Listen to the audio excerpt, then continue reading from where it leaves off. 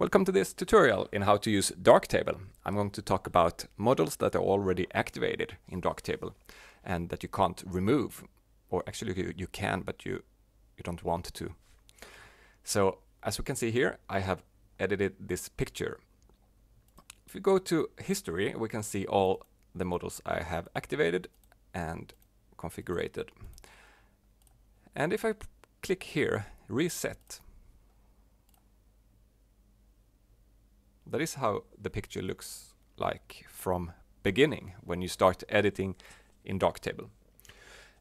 And you can see here on the left side that some models are already activated.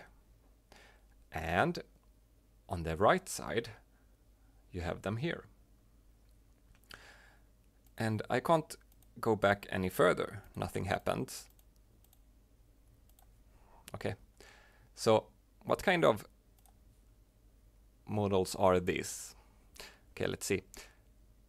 Here, raw, black and white point. You can turn it off. You can go here to the hamburger menu and pass through. And that is how it looks like. And you are even able to see the black area here. So this is a Canon camera and Canon sensor. So they have some pixels masked out. But when you click pass through, you are able to see those black areas too. Okay, let's go back to the normal settings. What about white balance? We can turn it off and the picture will be like green. We don't want that. Highlight reconstruction. Nothing happens. Okay, it's because I don't have any blown highlights in this picture, but I do have it in this picture. So let's go to this area. And I can check here. I can see I have blown highlights in the raw file. And a highlight reconstruction. Let's turn it off. Okay, it became pink.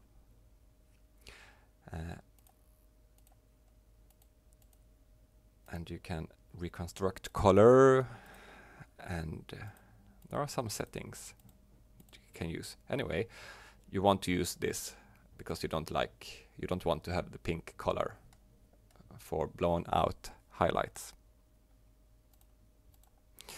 Okay, go back to my picture again. What more do we have? Demo cycling. And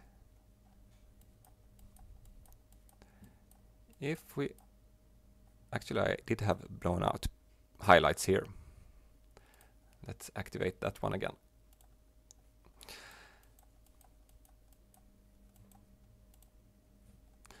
And let's zoom into this area. 400 pixels, 400% zoom.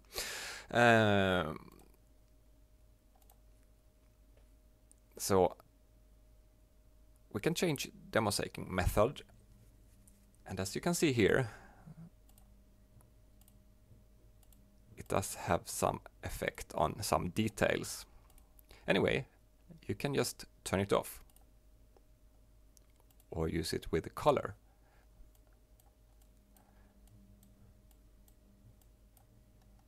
But you don't want to do that, do you? Reset. What more do we have? Orientation. So it was already, what do you call it? Landscape mode. Do we have anything? No other picture in portrait mode? Okay, yeah. Let's take the next one. Input color profile, we can just take this one. No profile at all. So if we compress this again and reset everything, so these models need to be used or need to be applied.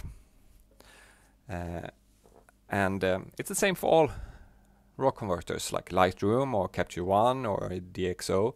It's just that you don't see it like this. they don't have it. They don't show it for you like this. So I hope this has helped you to understand why we need to have these models already pre-applied. There is one more thing, and it's in the settings here, processing, and we can have auto-apply pixel workflow, and we can put it at display referred or scene referred. And if we take display referred, I think we will have a base curve. Let's reset. Yeah, take a look at that. So then we also get the base curve, but we can go back from that. And if we take the scene referred, let's reset again. Actually, I want history. We also get filmic RGB.